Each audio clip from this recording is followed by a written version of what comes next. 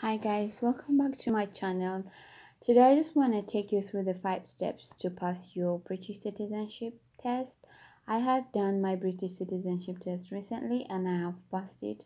So I just wanted to share the tips that I followed in order and the tips that I followed and the struggles that I was faced with when I was doing when I was getting ready for my citizenship test, or rather when I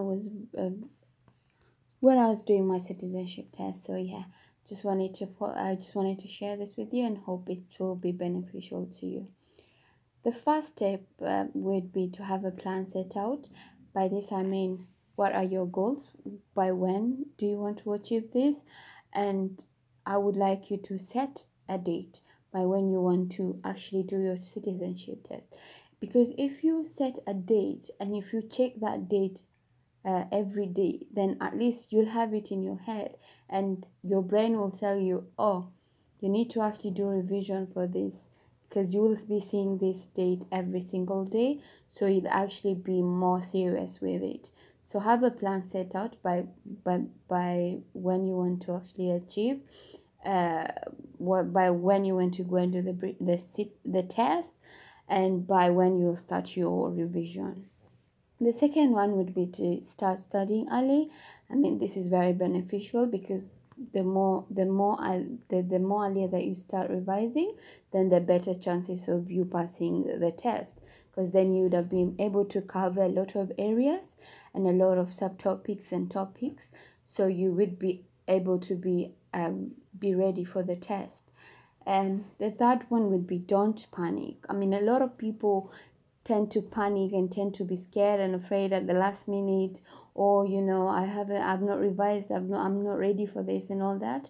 So I would urge you not to panic last minute, especially a lot of people because when I was at the center, a lot of people actually were panicking. I mean, they were sweating and they were like, oh, I'm scared, I don't want to go in there. I'm like, no, don't panic. I mean, it's just a test. I mean, life has tested us so much than just a 24 question sitting down for 45 minutes. I mean, this is nothing. So I would urge you to actually not panic. Don't be scared. Just be yourself, calm down, and then you don't have to panic. If you've studied fully and you feel ready, then that's when you go for the test. If you don't feel ready for the test, do not go, because I mean, you have to pay £50 anyways. So you're just going to waste that. If you're not ready, do not go. But then once you've done your revision and you're fully confident, go and do the test. I mean, you don't have anything to lose. The fourth one will be, trust your instinct. By this I mean, a lot of people will be in your ears.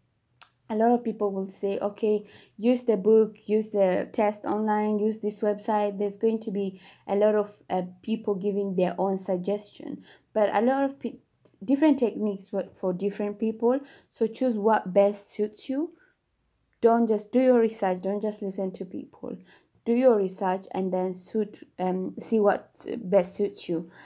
Yeah, so trust your instincts. If you think that reading the book is best for you, then do that.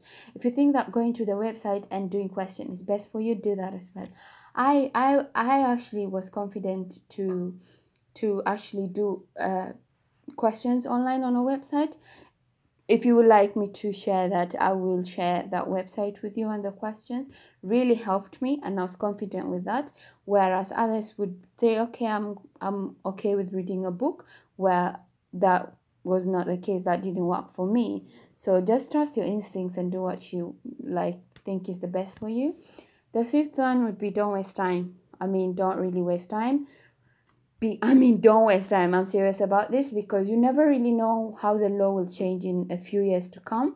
So it's better to have your British citizenship. Even if the law changes, then at least you're on the safer side. Especially if you're from the EU, you don't really know how Brexit will affect you. So by the 31st of December 2020, the laws would have, completely changed, and your rights, you don't really know what rights you'd have. So I would urge you to actually, if you have stayed here for 5 years and you've got your indefinite leave to remain, and you are at that point where you're able to apply for British citizen, do it right now. do it. I would urge you to do it right now. And also, if you're a refugee and you've got an indefinite leave to remain, do it. At 12 months you can apply, so please do even 9 months after you get indefinite leave to remain. I know that you, when you indefinite leave to remain is 10 years, and some people just take it for granted and they say, oh, it's fine, I can stay with the indefinite leave to remain. You never really know what the government will will bring. You never really know. So to be on the safer side, I would urge you to actually apply for your British citizenship. thanks thanks all for taking your time to watch my video, and I hope these tips have helped you. If you've got any questions, just comment down below, and please do like this video, subscribe, and I'll come with a new video next time. Thank you so much. I'll see you next in my next video. Bye bye. Ciao.